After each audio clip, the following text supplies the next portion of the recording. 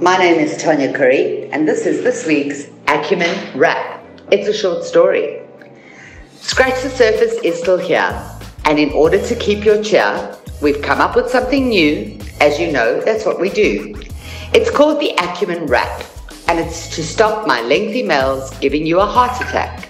Don't worry, because now we've covered another base on how to generate the news that you simply cannot face.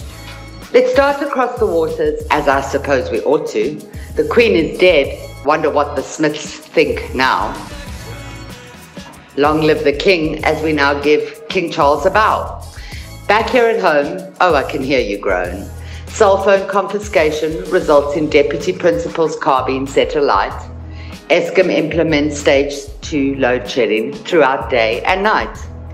Madam Busisiwe's legal fees are over 140 million. I'm sure her love for Ubaba cost us well into a few trillion. Senzo Meyiwe trial reveals withholding a second docket. The judge lost his personality and blew up like a rocket. Tembisa Hospital spent 10,000 rand on a bucket.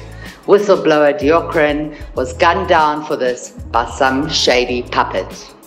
Ex-Hawks officer has been sentenced to 17 years for stealing police firearms.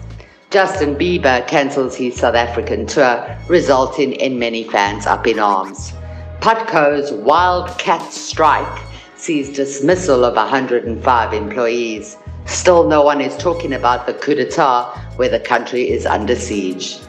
Good news to end. David Makura's being fired, so no need for that worry. The judge refused to postpone the Life Isidimeni tragedy. Free State Hospital's absence of blankets see patients embracing the cold. Malema's gun case postponed. Isn't this getting old? With fuel prices reduced, we can hope for better times ahead. Tell us if you think this is bold and gold, or am I just simply getting old?